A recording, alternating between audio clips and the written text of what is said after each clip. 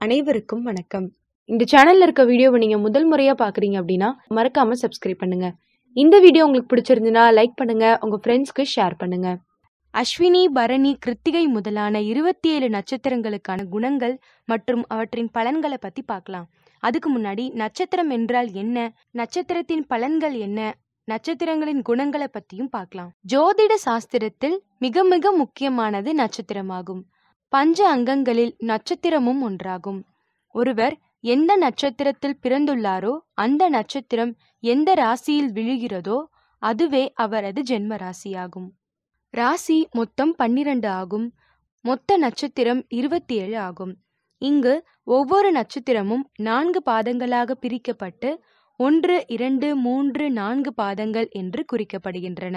சில குறிப்பிட்ட நட்சத்திரங்கள் முழுமையாக ஒரு ராசியை மட்டுமே குறிக்கும். சில நட்சத்திரங்கள் 2 ராசியை குறிக்கும். அதாவது சில நட்சத்திரங்கள் 2 ராசியங்களை ஆள்வதாக கணக்கிடப்பட்டுள்ளனர்.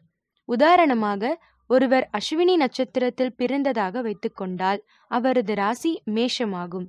ஏனெனில் மேஷ ராசியில் அஸ்வினி நட்சத்திரத்தின் 4 பாதங்களும் முழுமையாக அடங்கியுள்ளன. எனவே அவர் அஸ்வினி நட்சத்திரம் என்றால் எப்பொழுதுமே அவர் மேஷராசிக்காரர் என்றுதான் அர்த்தம். அதே சமயம் ஒருவர் கார்த்திகை நட்சத்திரத்தில் பிறந்ததாக வைத்துக்கொள்வோம். கார்த்திகை நட்சத்திரத்தில் 1ஆம் பாதம் மேஷராசியாகும்.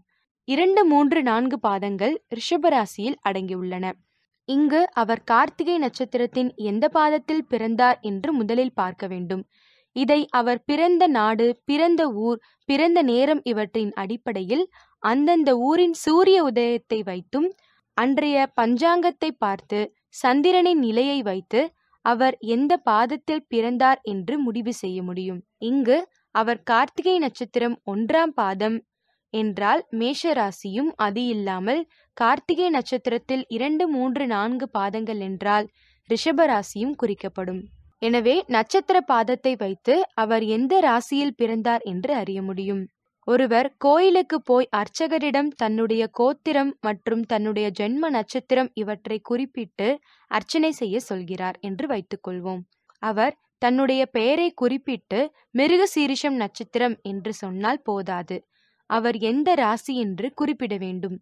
காரணம், மிருகசீரிஷ நட்சத்திரத்தின் 1, 2 பாதங்கள் ரிஷபராசியிலும் 3, 4 பாதங்கள் மிதுன ராசியிலும் அடங்கியுள்ளன. இங்கு அவர் மிருகசீரிஷ நட்சத்திரம் 1, 2 பாதங்கள் என்றால் ரிஷபராசியிலும் 3, 4 பாதங்கள் என்றால் மிதுன ராசி என்று தெள்ளத் தெளிவாக தன் ராசியை தெரிந்து சொல்ல வேண்டும். இல்லையேல் தவறான ராசிக்கு அர்ச்சனை நடக்கும். ஒருவர் உத்திராட நட்சத்திரத்தில் பிறந்ததாக வைத்துக்கொள்வோம். உத்திராட நட்சத்திரத்தின் 1ஆம் பாதம் தனுசு ராசியிலும் 2, 3, 4 பாதங்கள் மகர ராசியிலும் அடங்கியுள்ளன. எனவே எல்லோரும் தங்களது நட்சத்திரம் எத்தனையாவது பாதம், அது எந்த ராசியை குறிக்கிறது என்று அவசியம் தெரிந்து கொள்ளல் வேண்டும். அப்பொழுதுதான் கோயிலில் அர்ச்சனை செய்ய, திருமண பொருத்தம் பார்க்க, யாகம் முதலிய பூஜை காரியங்களுக்கும் உபயோகப்படும். வானத்தில் எத்தனையோ கோடிக்கணக்கான நட்சத்திரங்கள் இருந்தாலும் நம் முன்னோர்கள் ஒரு குறிப்பிட்ட எண்ணிக்கை கொண்ட நட்சத்திரங்களின் கூட்டத்தையே ஒரு நட்சத்திரமாக பாவித்து அவற்றின் உருவம் இப்படி இருக்கலாம் என்று எண்ணி அவற்றின் உருவம் எண் இவற்றை நமக்கு சுட்டிக்காட்டி உள்ளார்கள். புராணத்தில் இந்த நட்சத்திரங்கள் எல்லாம் பூலோகத்தில் பிறந்து நல்லது செய்து நல்ல புண்ணிய ஆத்மாக்களே பிரகாசிக்கிறார்கள் என்றால் புண்ணிய ஆத்மாக்கள் என்று அழைக்கப்படுகிறது. இப்போது 27 நட்சத்திரங்களுக்கான பலன்கள் மற்றும் குணங்களை பத்தி தனித்தனியா பார்க்கலாம். கேட்டை நட்சத்திரத்தில் பிறந்தவர்களுக்கான பலன்கள் மற்றும் பொதுவான குணங்கள். கேட்டையும் வெண்கொற்றா குடை போல் திகழும் 3 நட்சத்திரங்களின் தொகுப்புதான் விருச்சிக ராசியை சேரும். இதன் அதிபதி செவ்வாய். இதில் பிறப்பவர்களுக்கு முதலில் புதன் தசை நடக்கும். நட்சத்திர வரிசையில் 18வது நட்சத்திரம். வடமொழியில் இதை ஜியோஸ்டா என குறிப்பிடுவர். கேட்டையில் பிறந்தவன் கோட்டையும் கட்டுவான், கேட்டையும் விளைப்பான். கேட்டையில் பிறந்தால் சேட்டனுக்கு ஆகாது என்றெல்லாம் பழமொழிகள் உண்டு. பழமொழி என்பது ஒருவரது அனுபவத்தில் தோன்றிய வாசகம்தான். அதற்கு சாஸ்திரத்தில் ஆதாரமில்லை. உதாரணமாக, கேட்டை என்பது தமிழ் சொல், சேட்டன் என்பது மலையாள சொல். சேட்டன் என்றால் சகோதரன் என்று பொருள். எதுகை மோனையாக இருப்பதால் யாரோ எப்போதோ உருவாக்கிய வாசகம் இது. இதையெல்லாம் உண்மையாக கருதி பயப்படக்கூடாது. விருச்சிக ராசியில் சந்திரன் நீசமாக இருப்பதால் இதில் பிறந்தவர்கள் தங்கள் மனத்துக்கு பிடித்ததை அவசரமாக செய்வார்கள். இதனால் வாழ்வில் தவறுகள் ஏற்பட்டு பின்னர் வருந்தும் சூழல் ஏற்படும். இந்த நட்சத்திரக்காரர்கள் தங்களுக்கென ஒரு வழிகாட்டியையோ குருவையோ தேர்ந்தெடுத்து அவர்களின் வழிகாட்டுதல் படி நடந்தால் பல சிக்கல்களை தவிர்க்கலாம் அல்லது சமாளிக்கலாம். இனிய சுபாவமும் அழகான தோற்றமும் கொண்டவர்கள், பொறுமைசாலிகள். ஏதேனும் பாதிப்பு நேரும்போது பயம், பதற்றம், கோபம் ஆகிய உணர்ச்சிகளுக்கு ஆளாவார்கள்.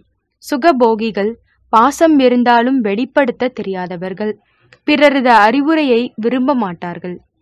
உங்களுக்கு சாதகமான தொழில்கள் பாதுகாப்பு பிரிவு, அரசாங்க பணி, நிருபர், ரேடியோ மற்றும் தொலைக்காட்சி ஆர்டிஸ்ட், செய்தி வாசிப்பாளர், நடிகர், கதை சொல்லுதல், தீயணைப்பு ஆபீசர், உயர் அல்லது மேல்நிலை அதிகாரி, கப்பல் அல்லது வேறு வகை நீர் போக்குவரத்துகள், வன பாதுகாப்பு அதிகாரி, இராணுவம், பேரிடர் நிர்வாகம், ஓட்டப்பந்தய வீரர், தொலைத்தொடர்பு அல்லது ஸ்பேஸ் சிஸ்டம் தொடர்பான வேலை, அறுவை சிகிச்சை நிபுணர் ஆகியவை. உங்களது திருமண வாழ்க்கை பிரச்சனைகள் அதிகமின்றி சாதாரணமாக இருக்கும். பணி நிமித்தமாக குடும்பத்தை விட்டு தள்ளி இருக்கும் சூழல் ஏற்படும். உங்களது வாழ்க்கை துணை உங்களது மேல் ஆதிக்கம் செலுத்தக்கூடும். எனினும் அவரது ஆதிக்கம் உங்களை பொறுத்தவரை சாதகமானதாகவே இருக்கும். அவரது உடல் நலத்தில் பாதிப்புகள் ஏற்படலாம். எனவே எச்சரிக்கை தேவை. சகோதர சகோதரிகளிடையே சில சிக்கல்கள் ஏற்படும். ஆரோக்கியமான, சுறுசுறுப்பு நிறைந்த, கவர்ச்சியான தோற்றம் கொண்டவர் நீங்கள்.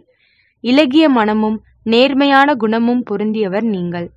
உங்களது மனசாட்சியின் படி செயல்படுவீர்கள்.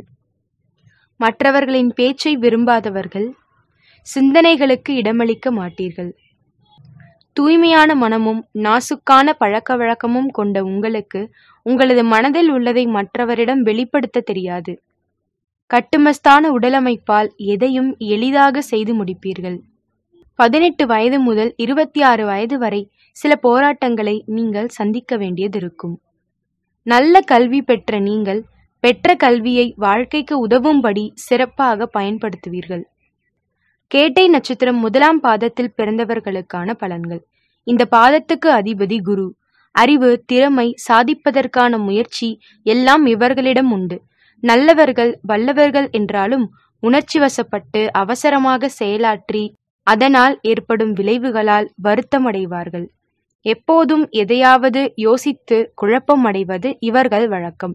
கேட்டை நட்சத்திரம் 2ஆம் பாதத்தில் பிறந்தவர்களுக்கான பலன்கள். இதற்கு அதிபதி சனி. பொருளும் புகழும் தேடுபவர்கள். உணர்ச்சி வசப்பட்ட செயல்களால் பல தருணங்களில் பொருளையும் பணத்தையும் இழந்து தவிப்பார்கள். தேக சுகத்தை விரும்புவார்கள். உடல் நலத்தில் கவனமில்லாதவர்கள். கேட்டை நட்சத்திரத்தின் 3ஆம் பாதத்தில் பிறந்தவர்களுக்கான பலன்கள். இதற்கும் அதிபதி சனி பகவானே. 2ஆம் பாதத்துக்கு உரியவர்களுக்கான எல்லா குணங்களும் இவர்களிடமும் இருக்கும். ஆன்மீக தேடல், கலைகளில் ஈடுபாடு இருக்கும். கேட்டை நட்சத்திரம் 4ஆம் பாதத்தில் பிறந்தவர்களுக்கான பலன்கள். முதல் பாதத்தை போல் இவர்களுக்கும் அதிபதி குரு பகவான். நல்ல உடற்கட்டு, சுகபோகங்களில் பிரியம் இருக்கும். இவர்களது வாழ்வில் ரகசியம் மிகுந்திருக்கும். சாஸ்திர ஈடுபாடு, தெய்வ பக்தி, பேச்சுத்திறன், எழுத்து திறமை எல்லாமே இருக்கும். இந்த வீடியோ உங்களுக்கு பிடிச்சிருந்ததுன்னா லைக் பண்ணுங்க, உங்க ஃப்ரெண்ட்ஸ்க்கு ஷேர் பண்ணுங்க, மறக்காம சப்ஸ்கிரைப் பண்ணுங்க. நன்றி.